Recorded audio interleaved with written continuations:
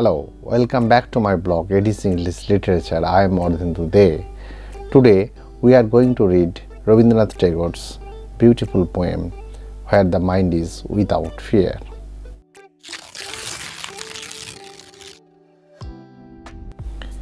Rabindranath Tagore is such a name which don't need any such lengthy introduction, but to a reader who has not gone through Tagore's poems so vividly, I am just sharing few points regarding his excellency, his excellent versifications.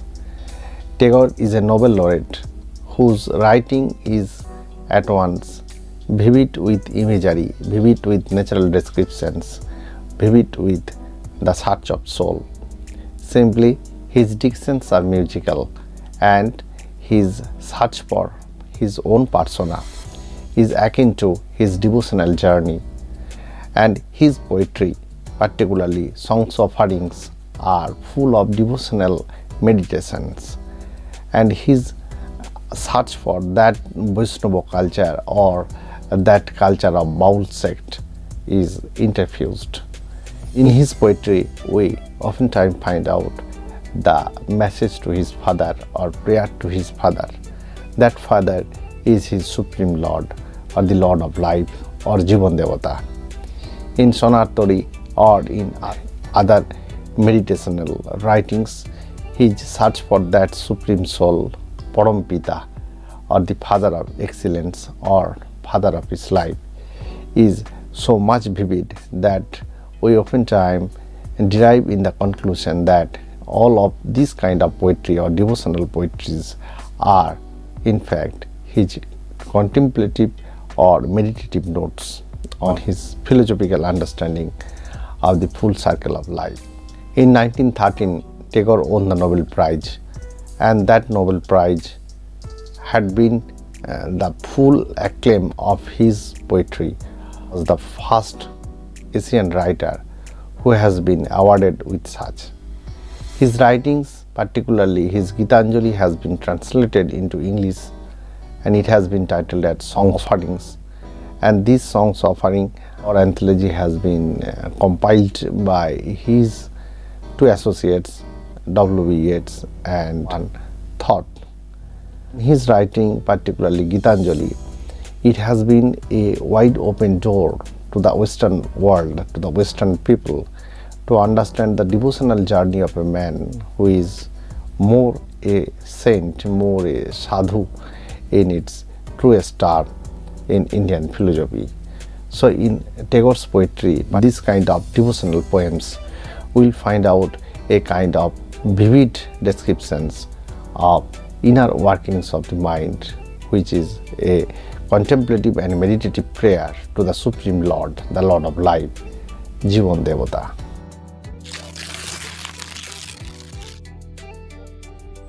The interesting part of this poem is that it is a long sentence with several of the clauses. Sub-clauses are the different sentences initially, and the main clauses are at the final points. So when we read this poem, we find so many of the conditions, and after completing all those clauses, we will find the vivid, striking revelations at the end of the poem. This is written in free verse, and the tone of the entire poem is devotional, and the theme of the poem is Tagore's search for in that heaven where there is free will, freedom in its truest sense. So he is in search for true freedom, both from his inner working as well as philosophical.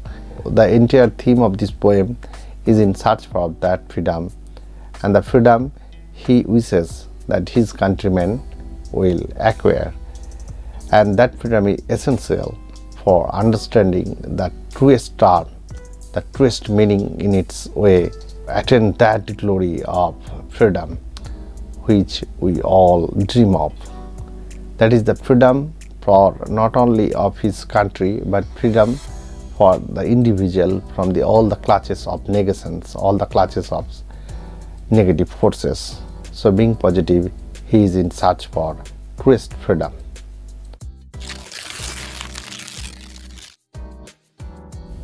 In defining freedom, freedom of mind and freedom of soul is very essential. Truest freedom is not being free from all the clutches of restriction by those materialistic essence, but a truest freedom is the freeness of the will of the forces of soul, and that is quite philosophical understanding. In the first few lines it states, where the mind is without fear and the head is held high.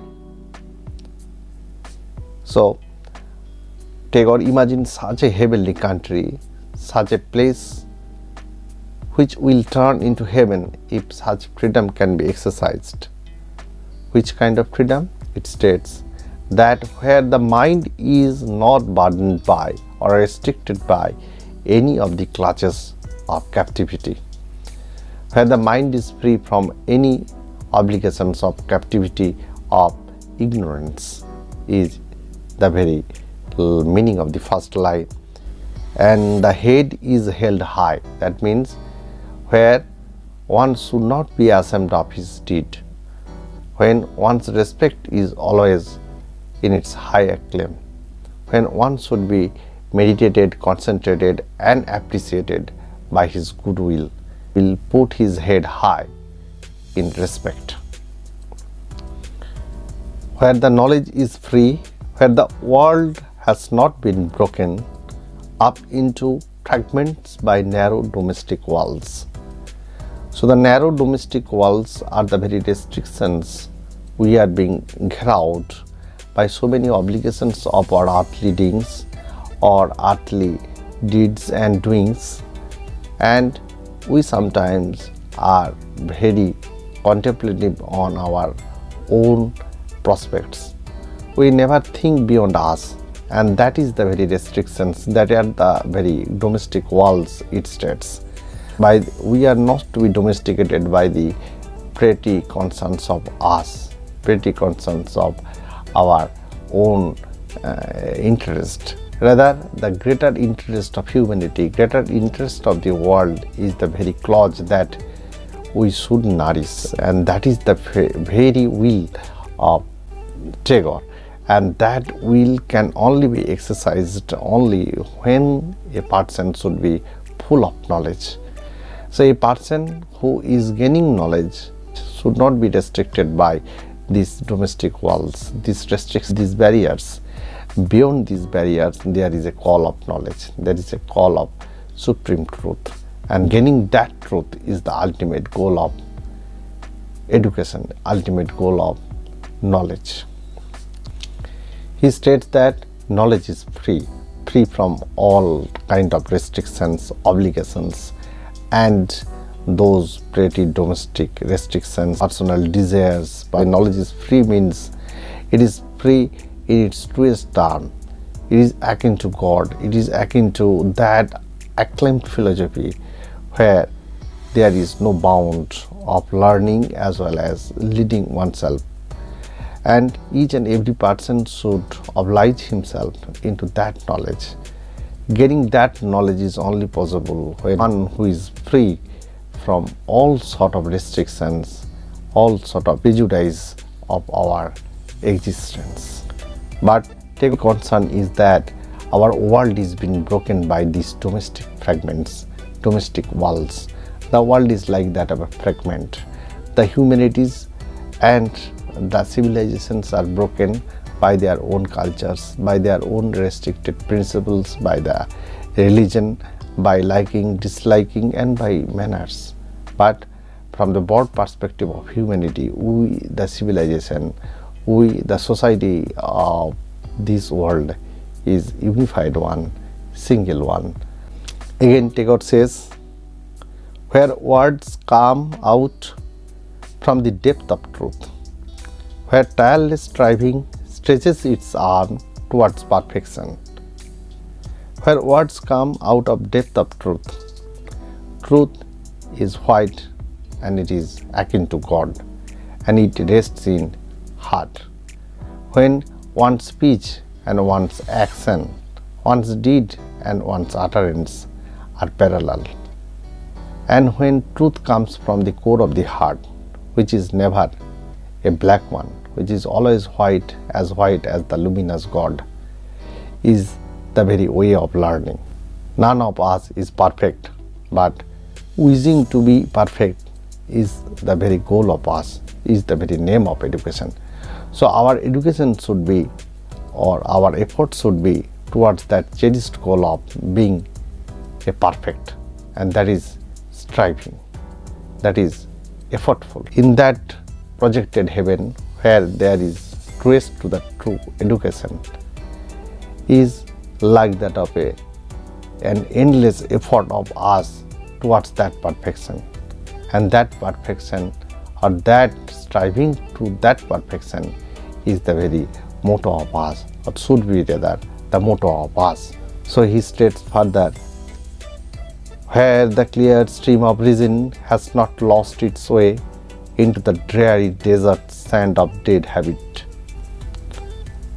Poet has compared the reason as like that of a stream, a fountain, and that stream goes in zigzag way en route our liking, disliking, in our way of thinking, in our way of actions, in our way of philosophical as well as political ideologies. But these roads or these lanes or these by-lanes or this zigzag way of stream sometimes lost into the desert, into the dead habits of us. Dead habits or the customs of us are the very desert land where the stream or reasons lost its way. So our reasoning, our rightful reasoning should never be lost into the dead habits, into that obsolete cliché, obsolete prejudices, a sole motivation of leading our stream flow or leading this stream in flow into that great ocean, which is the vastness of the God, which is the vastness of free will, which is the vastness of knowledge, which is akin to the Lord of life, the supremacy of Father. Where the mind is led forward by thee into ever-widening thought and action. Tagore again prays to Father of life, Jivan Devata, that the mind that lead forward by thee, God, your will is the supremacy.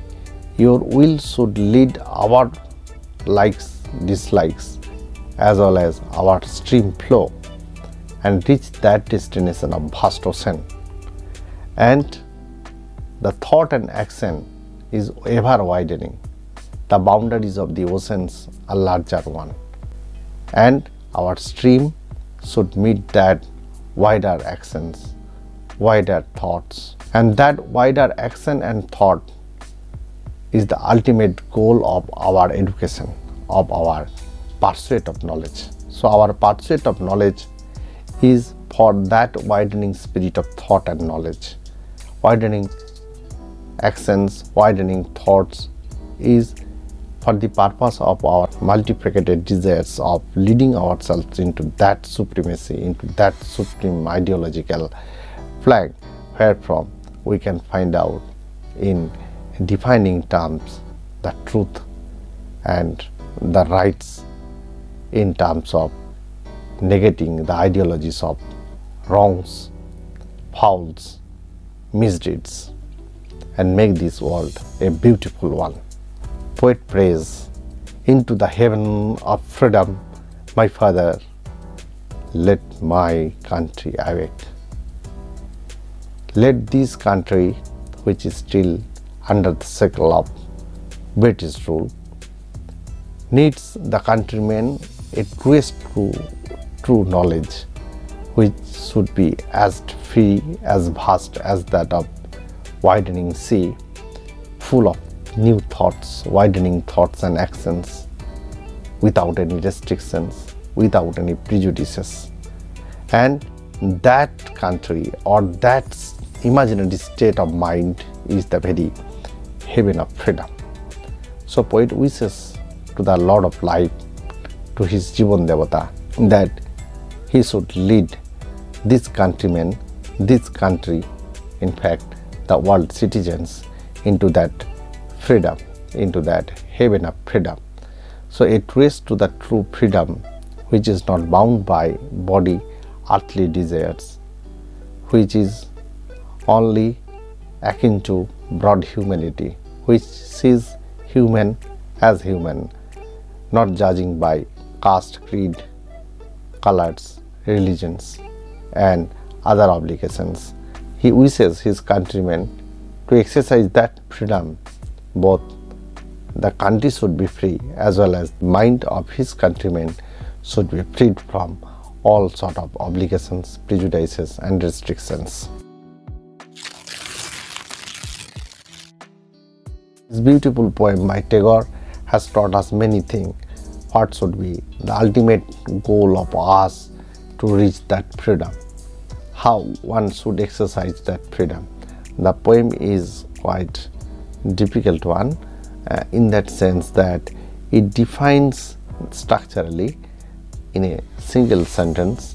The whole meaning of the poem is bisected into different clauses, and first few clauses are the conditions by which he can make this world or this nation or the very mind of us free from all such prejudices that we often get restricted by.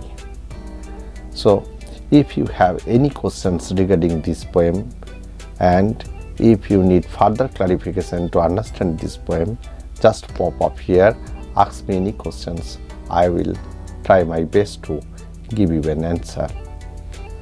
Like, share and comment, and obviously subscribe. Bye bye.